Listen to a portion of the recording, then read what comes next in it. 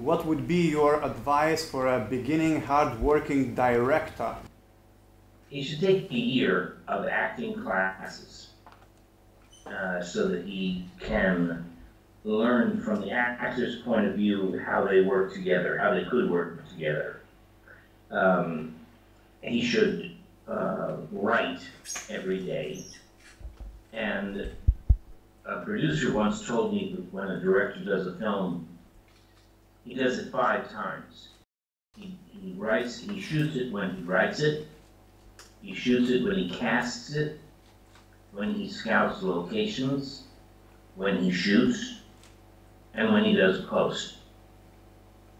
And each of those films changes the original idea, and the idea of auteur theory is actually silly because there's never been a more collaborative art form ever.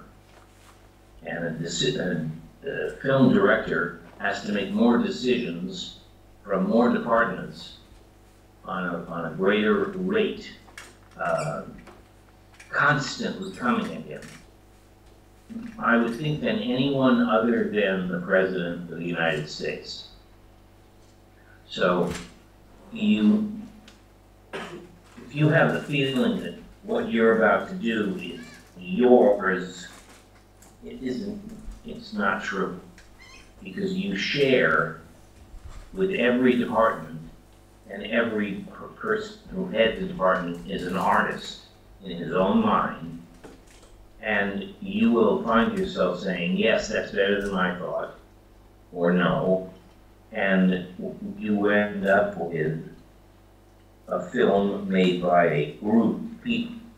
The editor of Jaws, Verna Fields, I once asked, how am I? And she said, I'm making you brilliant. So, without her, I wouldn't have been. So, it's a very collaborative experience. And the more you can put yourself in the shoes of the other departments, the better.